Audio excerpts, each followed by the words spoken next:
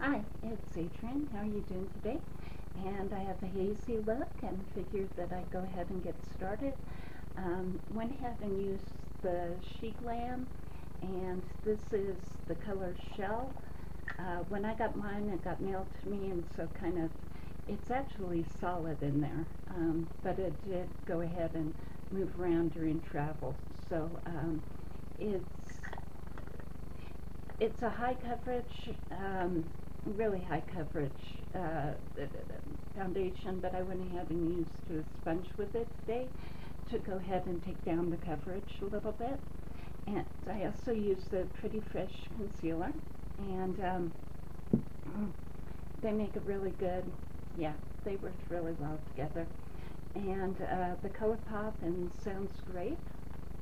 So this is my blush today. And then I did a couple of things with the blush, as I usually do. I went ahead and added Out of Quartz on top of there as a highlight. And I also used the Catrice. This is their Sunbeam, Supreme Rose Beam highlighter. And so I went ahead and used that as well to go ahead and highlight. As far as going ahead doing the lips, I used the, the Pillow Top today, and then I added a little bit of the WetnWild on top of that. So this is what they're looking like. And as far as going ahead and doing the eye look today, mainly I used the Sigma Hazy palette. These you can get on the Sigma website, or I think they're over at Target now too.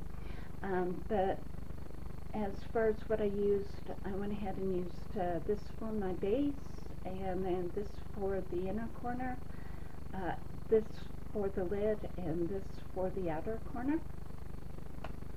Mixed it with a little bit of the Mickey Mauves from Colourpop. So I did go ahead and mix these together. From the Mickey Mauves, I just went ahead and used this one on the center of the eye, and I went ahead and used, knocking stuff over, went ahead and used the gel eyeliner from Colourpop as well.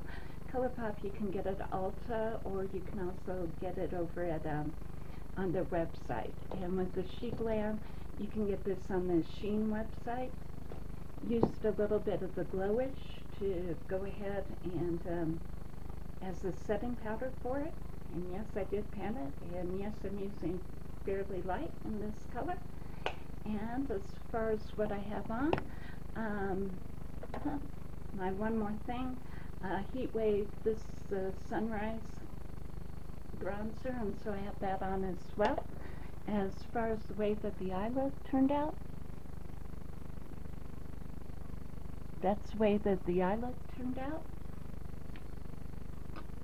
And yeah, it turned out as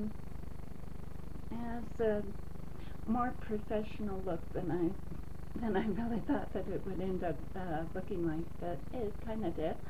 And I guess that's actually my video for today. Oh, I was going to do a couple of things as far as shelving and show you some of that. So I have lots of one more things today, so I'll go ahead and get that going, and that'll be in just a second here, okay?